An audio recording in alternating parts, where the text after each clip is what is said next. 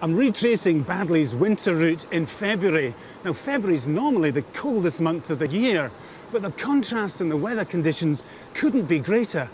Whereas Baddeley experienced a winter wonderland, I've got rain and incredibly mild conditions. So mild, in fact, they're actually forecast to get up to 12 degrees today. So what's happened?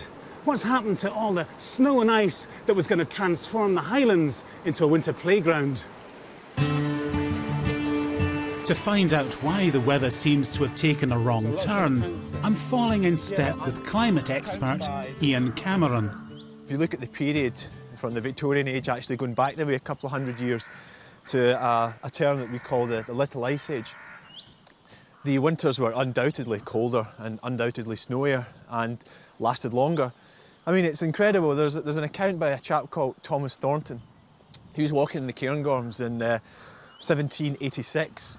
And he was taking his friends, very well heeled, they were taking his friends for a picnic. Right. And it was a beautiful summer's day, 6th of August. They decided it would be more civilised if they went into Glenfeshie and went for a little stroll there.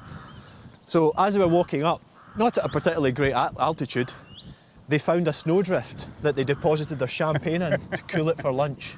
Brilliant. You know, so that's in August, I know, and that's exceptional. As part of his ongoing research into the Scottish winter, Ian has been surveying long-lasting snow patches in the mountains for several years. These summer snow patches are important indicators of climate change. Now, in 1933, something happened which hadn't happened since 1829, and that all snow had vanished in Scotland. That's the first time it had been known. It was so interesting a subject, and it was so unusual that someone actually wrote a letter to the Times. It's a shock horror, no snow. Headline stuff, someone from the Scottish Mountaineering Club wrote a letter to the Times to say that for the first time in living memory, all snow has vanished from Scotland.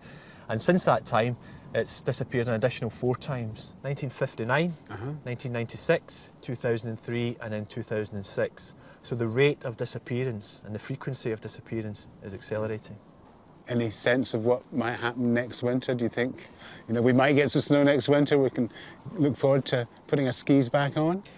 Oh, I think so. I think that we'll have snow for a while yet. You know, people who've written the Scottish winter off, I think, are a little bit premature. If there's one thing we can be certain about the Scottish winter, is it's unpredictable. Certainly it's unpredictable. I know that for a fact for this winter.